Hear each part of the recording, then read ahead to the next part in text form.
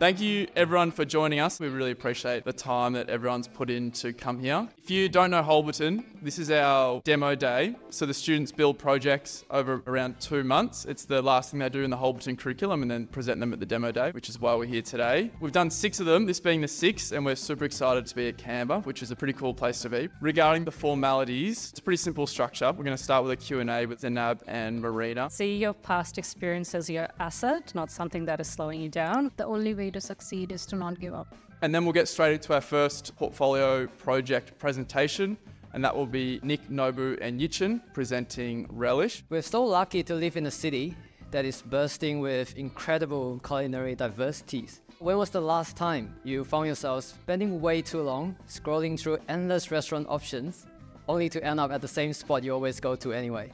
Sounds familiar? Well, I'm sure a few of you here know what I'm talking about. What if there is a way to break free? And I'm excited to introduce you to Relish, which will be your ticket to a world of culinary adventure. And then after that, in the second presentation, we'll have Daniel Colorado, Warren Markham and Tinguru. It all started from my own experience, actually. I often found myself asking, where's my money? What happened with my money? Of course, I knew I spent it, but how did I spend my money? And then I came across with my banking app being a little bit overwhelming from time to time.